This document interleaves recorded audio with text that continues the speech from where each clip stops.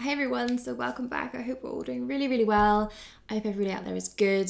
And today we are going to be playing with makeup. I felt so inspired over the last few days with clearing out my makeup collection. If you haven't seen me go and do that yet, I'll link up here. That was my last video. Seeing all the products that actually were there to play with. So I kind of felt quite inspired to sit down and film some beauty looks.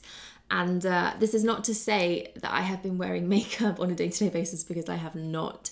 It's very much been a 80-20 ratio as to whether I'm actually wearing anything on my face. It's good though, it's letting my skin breathe. I feel like now is the time for skincare. But I did do this actual makeup look that I'm going to show you today on the weekend, and I loved it. It's simple, minimal, it's got my name all over it, but it's very glowy and fresh and spring, summer. And at the moment I feel like, because we're all indoors, spring's kind of trying to peek through the clouds, although it's kind of clocked out for today.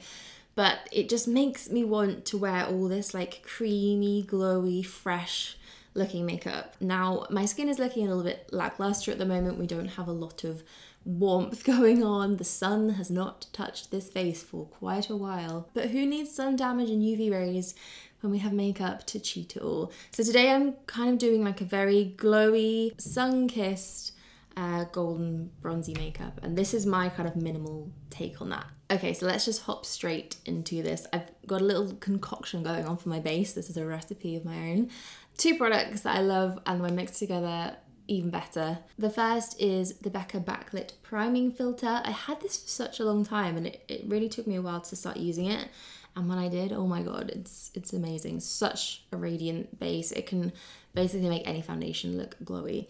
And the Chantecaille Radiance Gel Bronzer, I use that all the time, mainly for bronzing up my skin, but also it's so great in mixing in with other products because it's quite a thin consistency. So I'm going to do 2 pumps of the Becca primer, a little squirty squirt of the bronzer, mix those two together, and this is going to be my kind of priming base layer.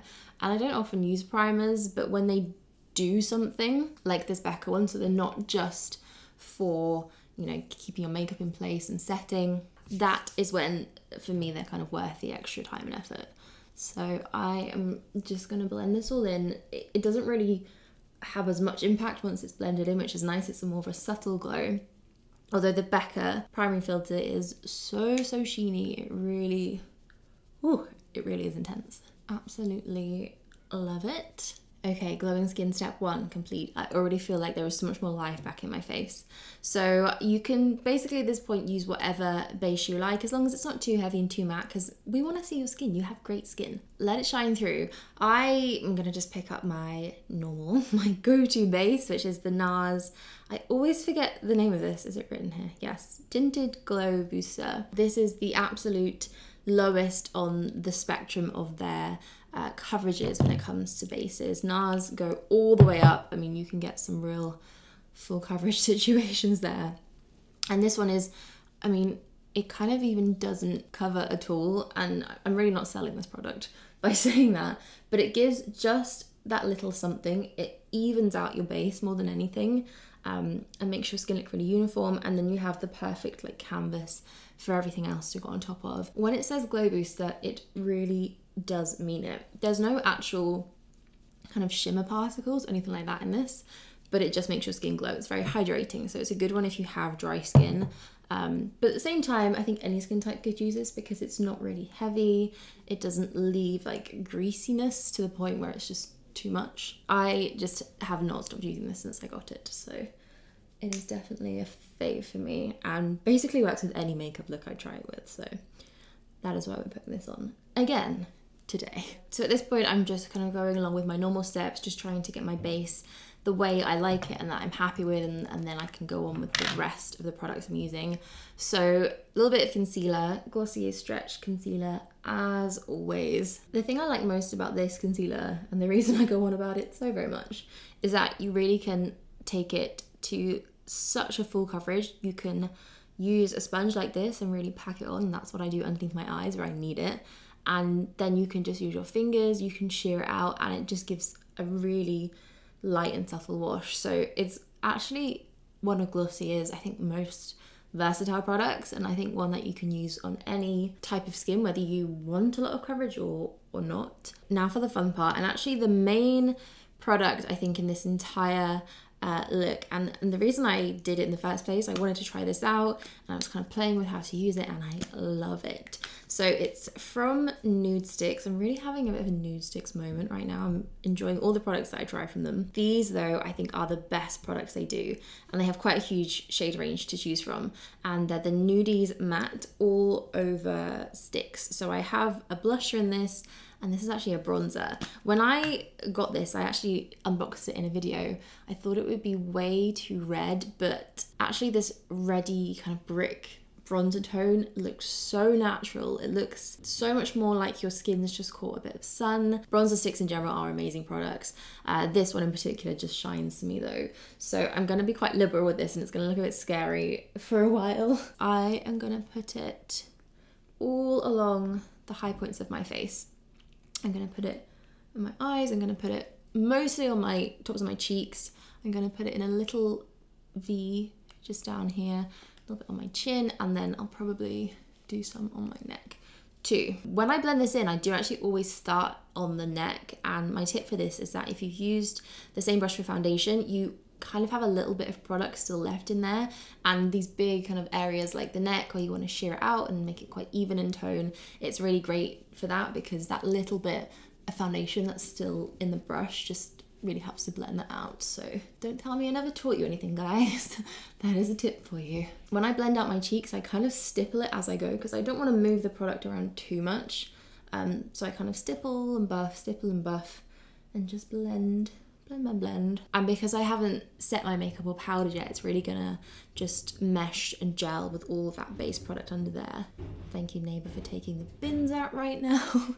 And really kind of look like it's all blended together and like you haven't purposely put it there. So now that's all blended out, I am gonna reinforce this kind of like sun-kissed look even more with what you guys know is my favourite thing to do with makeup, and that is to use a little faux freckle tint. This again is just gonna look like you've been in the sun for weeks and all your freckles are coming out. If you already have freckles, obviously you can skip this step and I will be eternally jealous of you. Freckles are just my favourite thing. I remember when I first started seeing Joe, who has freckles all over his entire face for the whole year as well. They never actually go away. I just used to stare at them. Probably totally creeped him out, but I would spend just hours looking at his face. He always makes fun of me when I do this as well, because he thinks I'm copying him. And to be fair, I am. Can you see the difference that's made? It just almost looks like I've got a bit more bronze going on in this area, which is kind of like the sunglasses tan. Another really quick and easy way to sort of make yourself look a bit more sun-kissed than you actually are is to focus on these points here. So I've kind of taken it around the tops of my forehead too, also on my cheekbones here, which is the actual place that I do get freckles the most in summer, so that to me feels a little bit more genuine. But the freckle tint that I'm using is from Lottie London. I really like this one. It's kind of like the affordable dupe to Freck, which was the original freckle tint I think that came onto the market. I have to say I think I prefer this one because you get way more product in it, and also it's a little bit more watery, so it's so much easier to blend. You don't have to rush to kind of tap it all out and then end up with some really dark, very unrealistic looking freckles, which is the problem sometimes with Freck. So I'm going to take some powder under my eyes because right now this is looking a little bit too bright and reflective. So I'm just going to use a tiny bit of my favourite Charlotte Tilbury powder on this little brush, which I actually always get questions about. This is from Zoeva and it's a Luxe Powder Fusion 134, for those of you wondering. And it's kind of like the perfect shape to just fit right underneath my eye there. It makes powdering so simple and easy because that is pretty much the only place that I want it to go. I'll do a little bit on my chin as well and around my mouth, under my nose, and then that is pretty much it. I'm basically trying to avoid my nose because I want to keep a lot of the sheen from the base product in there. So blush is completely optional with this. I think adding too much of a pink tone, depending on the blusher colour you want to use, can sometimes make it look too too much and too overdone. I really wanted to try one of these new NARS blushes though. I know you guys wanted to see them on. So I've picked up this one, which is Illicit. It's a very gorgeous, like matte bronzy tone. So I think it's gonna work well with what we're doing here. So I'm just gonna brush a little bit of this just onto my cheekbones, a little bit down my nose. I'm kind of reinforcing what I did with the bronzer with this. It does have just a slight hint of peach in it, which I think is actually really nice. Okay, let's highlight this bad boy. I'm gonna use my favorite highlighter at the moment, which is the Nudestix. Again, loving Nudestix. Magnetic Nude Glimmer in 99% Angel. That's me, guys. This is gonna go down my nose and then on the high points of my cheekbones, a little bit under my brows. I'm gonna probably put highlighter in more places than I normally would because that is the goal of this look. Blend that in again with the same brush. I mean, if you've watched a few of my videos by now, you'll know I basically use this Real Techniques buffing brush for everything and have done for pretty much the last, when did Real Techniques come out? 10 years? 8 maybe? Something like that. It's been a while. Not this same brush. I have replaced it since then, don't worry.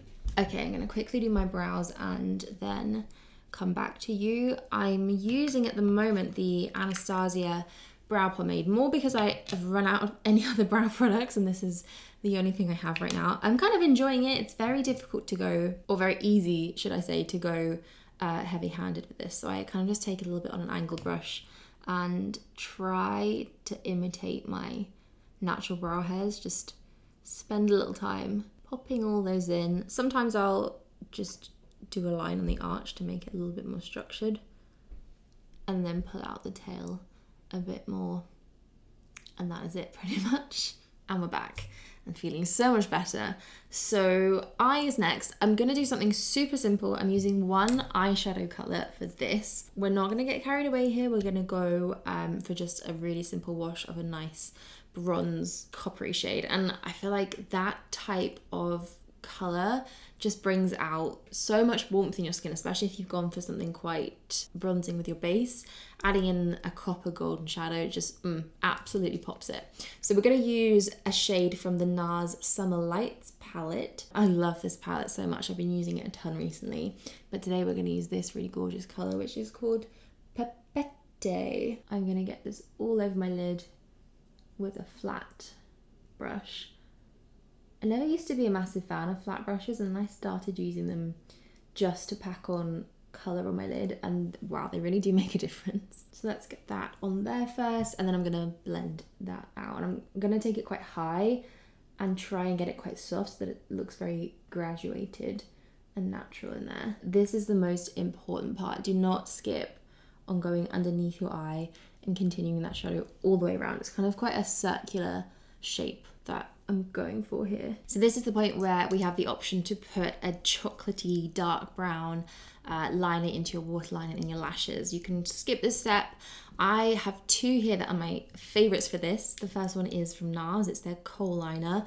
Best eyeliner ever. It just does not budge. This is in the shade Sorrento, which is a really rich chocolate brown. One of my all-time favorite eyeliners. But today I'm gonna use this because this blew me away when I found out it was a thing. Charlotte Tilbury eyeliner in Pillow Talk. We had the lipstick, we had the blush, we had the eye palette, now we have the eyeliner. And this really is amazing. It's like an almost plummy, rich purple brown. So good. And I've been wanting to use this for a really long time. So I'm kind of smudging this into the roots of my lashes. Not so much that you can see an actual line, because I don't want it to look like I've got a line there. I just want that colour to darken a little bit. And then the same for underneath. You can also do this into your waterline if you have the guts. Oh, it's always the weirdest feeling for me. I don't like it. And then really important, I think, whenever you're doing eyeliner like this, is to make sure you really blend it out. Otherwise, it's going to be maybe some harsh lines that we don't want. You're going to be able to see that there's actually liner there. And that is not the goal. We want it to look as if it's just naturally great. Last step on the eyes, curl lashes, mascara, Chanel Eyelash Colors by Terry, Lash Expert Twist Brush Mascara. I did my lips off camera as well because We all knew it was going to happen. I honestly swear that I tried several different lipsticks on the back of my hand to use something different and see if anything else would work, but this is the colour that goes with this look. It just is. So we've got NYX Soft Matte Lip Cream in London. Enough said about that, the better. I also have a lip liner on today, which I don't usually do, but I kind of fancied it. And I have to say, this is the perfect lip liner for this lip colour. It's from ColourPop. It's one of their Lippie pencils in the shade BFF. Isn't that nice? The two of them together, best friends forever. And that is it. That is the look for today.